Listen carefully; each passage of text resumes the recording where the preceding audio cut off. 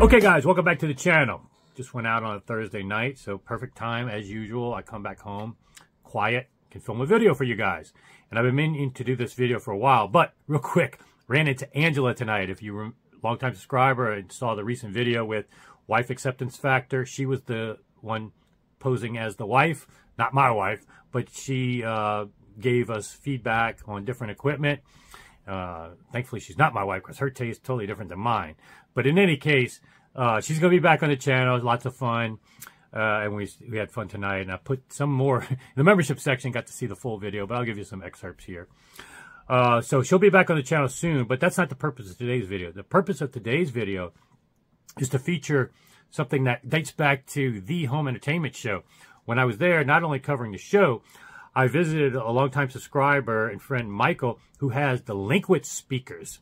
And if you've been following me, I'm kind of known as Mr. DSP and Mr. Open Baffle. Those are two kind of tenets of my channel that I focus on a lot. And I just re-recorded my intro video to the channel where I address a lot of frequently asked questions, FAQs, that I get through email. But one thing I didn't address in there that I'm going to address here is the question I get the most is, which open baffle is the best? Is the Linkwitz better than the Spatial and the Pure Audio Project and the Maggies and, you know, GR Research and all this stuff? And so, you know, what's best, I never really like to use that word because, you know, that's subjective to a person's taste and all. For my taste, though, the Linkwitz, certainly at that $20,000 to $30,000 price point, is a speaker I recommend, whether it's open baffle or non-open baffle. I think it's one of the highest value speakers on the market. It can give you cost no object performance in that $20,000 to $30,000 ballpark for my taste. Now, the other speaker also in that, I got to give you a shout out to the Technique speaker that Pete the Greek has. Those are the two that immediately, if you like a box speaker, that type of bass versus open baffle bass that you get with the Linkwitz, those are, when I talk to people and get their taste profile, those are my blanket recommendations. And quite frankly, the Techniques, and the Linkwitz as well, but Techniques head-to-head with much more expensive box speakers, $50,000, $60,000 big name ones, to me, it blew it away. It wasn't even close. Got actual 20 hertz with a test tone signal and also playing, you know, songs loud. Other speakers were crumbling under the pressure. The Techniques was killing it. You want to play F&F and have your ratchet ass friends over, you're going to need a Techniques versus some of these mega dollar speakers, actually, to hear it at high volumes. But getting back to the Linkwitz, the level of refinement, open baffle, all the advantages. Siegfried Linkwitz, if you don't know who he is, he's a legend in the industry. In fact, recently, I think there was a thread either in the forum or on the magazine of Absolute Sound talking about, and I don't know who said it from Absolute Sound, but Siegfried Linkwitz, Floyd O'Toole, and Edgar Schwery with Bach, that I also represent. Those three people are light years ahead of a lot of others in terms of understanding how sound propagates, imaging, and in the case of Linkwitz, he actually designed crossovers and speakers. And it took a lot of effort over the years to get what he thought was a reference quality speaker. And it's actually quite reasonable relative to the performance value. And that's what Michael owns. And I featured it many times at the shows when I've gone into their room. Love that sound, openness, and they just disappear and you feel like you're listening to music, not a speaker shouting at you. So for different taste profiles, you know, so be it. But for those that like open baffles, I do elevate the Linkwitz slightly higher than the Pure Audio Project, for sure. And then as well as some of the Spatial ones. Now Spatials are even cheaper, and so in their budget points, you know, they're a strong consideration with Maggies and whatnot. I put the GR Research and Extremes and the Linkwitz, you know, apples to apples in most cases. As I've said before, I think the mid-range and tweeter of the Linkwitz has a few advantages. The bass array, the point source bass array for the GR Research and Extremes, I think gives that a very strong advantages, at least for my taste. So that's why I haven't really pivoted, but I can see where people can easily choose one or the other. And then benchmarking the performance of both of these to much more expensive speakers at any type, seal box, ported, whatever you want to call it. These can perform, you know, other than the IO Designs, the other open baffle that I love. In fact, just heard the next pair is coming to America. It's going to be wired with inacoustic pure silver internal cable. Well, there's no internals to the IO Designs. Can't wait to hear that and see that. But that's a much more expensive build and does have an aesthetic advantage over the Linkwitz. But that's the main problem I think most people have with the Linkwitz, other than there's a prejudice against their active amplification that they give to the as offer as part of the package. Now, at the show in Costa Mesa, they actually showed it with Past Labs amplification one day, and then their own amplifier modules that are dedicated for the drivers that they picked.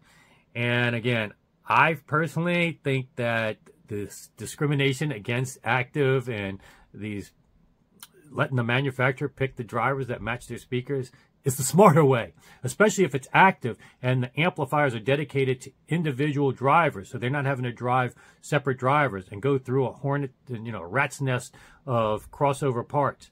Obviously, if you have great parts like a lot of speakers do, IO Design, GR Research, other, you're not going to hear too much of a degradation. But just in theory, when you can dedicate a single amplifier to a single driver, you have a lot of advantages with ignoring some phase shift issues. And just the power delivery is just a lot more sudden. And if you see advantages in power delivery with power conditioners, power cords, and whatnot, obviously, if you can take the passive crossover parts out of the and have power delivered straight to woofers, that's where I think you do hear an advantage. At least I do with my active Wisdoms. Most notably going the active route. Plus you have some control as well when you go an active route. But that's a subject for another day. I don't want to get into the weeds of active versus passive too much, other than to say if you're prejudiced against what Linkwitz offers as pre-done package with the amplifiers included, I don't think that's the smart move to be prejudiced against that. You could actually be worse off using other amplifiers. And constantly you see people with speakers driven by the wrong amplifiers. And so let the manufacturer pick it for you. You take one less variable out of the equation. And everything that Linkwitz has done from the cabinet structure, which is very limited, but what they do is they offer that Panzerholz, which I'm known as Mr. Panzerholz too. I've talked about that a lot as a speaker material. Even talked about hoping one day could do the GR Research and Extremes in that. They already offer that. One of the few, other than Kaiser, that offers that. The way they run the wiring, totally invisible. It's an open baffle speaker, but you won't see any wires exposed. That's really impressive. And the base module of the Linkwitz is not touching any of the surrounding structure that supports the mid-range and tweeter. So resonances from that open baffle base are not directly coupled to any of the other drivers. That's a huge advantage because a lot of cabinet resonances are because of the woofer. You take that out, these mid-ranges and tweeters barely even move, create almost no resonances in a cabinet, even if it's MDF. So it's a very smartly done speaker, and as you're going to hear at Michael House, it's extremely good sounding, and he's got it dialed in. And this is another important takeaway because I've talked about great gear is only one part of the equation. Dialing it in. He's got a mini DSP. He's got measurement tools, and he's got also setup tools, measurement to get exactly centered. He's got a very difficult room because he's got an angled ceiling, but it's not even north-south, it's east-west. And so it's very hard to get a true center image that way. But he's got natural room treatments, whether it's bookshelves, furniture, rugs.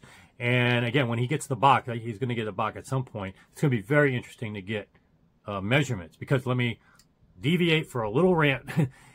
If you don't have measurements and you don't have the tools, you should not do room treatments on your own. These people that just give general advice, look at a picture of your room and say, oh, put one here, there, you're done. Okay, you may be okay, but that's not going to be optimal. I can guarantee you. It may be good for certain people's standards. It's not going to be good for your standards. I guarantee when you hear better, it's certainly not good enough for my standards. You have to have measurements, know exactly where reflections are, know exactly, you can hear when you improve that. And you can hear it in my room here, what my voice sounds like here versus other rooms. You can hear it yourself. Go into different rooms. Reflections can only change what's in the recording. You do not want to hear that many reflections. Obviously, there's no way for you to create an anechoic chamber in your room anyway. So this fear of anechoic chambers is, sheer folly. You have to do it, though, smartly with tools and measurements. And again, this is something that Michael's already leapfrogged way ahead of most people's with not only great gear, but setting it up perfectly, having the mini DSP, having Dirac to do the measurements. And then once he gets the Bach, that's in-ear measurements, that's going to take it to a whole nother level. His turntable rig is phenomenal. Again, everything he's done here is reference level, but you're not going to see excessive costs. It's all done smartly. So without further ado, let me just go ahead and get to the footage. Hope you enjoy. Okay, guys, if you're a longtime subscriber, you'll recognize this room. It's Michael's amazing Linkwitz speakers that we did a whole Zoom interview a while back. You should watch that for a lot more details, but I'm going to walk you through his system. This is my first time actually being at his place, and he lives in Los Angeles. Also, one thing to notice on top of these really cool Linkwitz open baffles, I have plenty of videos on these Linkwitz. Really killer speaker, one of my favorites, especially for the money. You can't really beat it at the price points. Rear firing tweeters, high quality drivers, open baffle bass. One thing to pay attention to, I always talk about bass drivers interrupting things in a seal box cabinet. On an open baffle like this is totally decoupled from the main chassis, so everything going on here, it can be launched, time aligned, but nothing is impacting these drivers from a vibration. Plus on the floor, negating it with the Townsend. And maybe we go through a little bit other stuff, refresh people's memory. Here, Michael. Yeah, hi everyone. So for the system, we've got the mini DSP that is acting as the source, and that is feeding over here the ATI 8-channel NC Class D amplifier to 200 watts per channel, and this is the part of the Linkwitz system, the ASP, that is the active signal processor, which is basically the outboard what do you call it? The crossovers. Yeah. And then I have some various older sources, like, for video, I've combined it with the Anthem system. Yeah, Oppos for when I spin discs. I have a nice turntable, which, yeah, let's take a look at that. Analog folks nice will like. So this is a huge Thorns. Yeah, this massive platter. You can see it's completely balanced horizontally and vertically with everything. This was my dad's, and I restored it. Yeah, he bought it new. Cool. And, 2 arms you got. 2 arms. So I've got, this is an Audio Mods arm, and it's running an Audiophile bronze cadenza cartridge. And this is a Gelco 12-inch arm, and it's running a TRX2 moving magnet. Cool. My wife's. And we got the don't forget the turntable light that. Yeah, the Uberlight Flex. Yeah. And then we've got some big subs. We've got the Rhythmic F15s, HPs, and one here and one in the back room. So yeah, there's the Uberlight Flex. We have the Rhythmic subs. I have 2 of them. So there's one here and one hiding under that corner table there. Yeah, see it. Both of them are also decoupled. So much like the Townsend, I found that for the subs even more so. Yeah, putting these those are the subdudes. Under them helped a bit. Yep. Yeah. Because, yeah, even if it just stops a little bit of that resonance, it'll stop things in your room. It used to rattle that rear bookshelf quite a bit without the subdues. So. Yeah, so piggybacking on what people say that whatever you put on your speakers doesn't matter, again, we've got proof here. It does matter. Even if it's not impacting the performance of this to an audible extent that you can hear, although it should, it will impact other things in the room. So that's part of the reasons why you're going to want these. But yeah, these are actually pretty neat. I mean, the whole thing, you know, is like it is a seismic, you know, unit. So it's based on the same stuff as earthquake building isolation is. Yeah, and so again, Linkwitz, when you buy them, it comes with the amplification, active crossover, the cabling. It's really creative. So one other thing we talk about in the Zoom, if you watch, but Michael's room, you may not see a ton of treatments in the traditional sense of audiophile treatments, but everything in this room basically is a treatment. These couches, everything on the wall here, very neutral sounding room, as you can probably even hear in my voice. It's a slanted ceiling, which is not always the easiest to, and quite high at certain points, but you're not hearing a lot of echo. It's got that right amount of reverb. It's not too lively.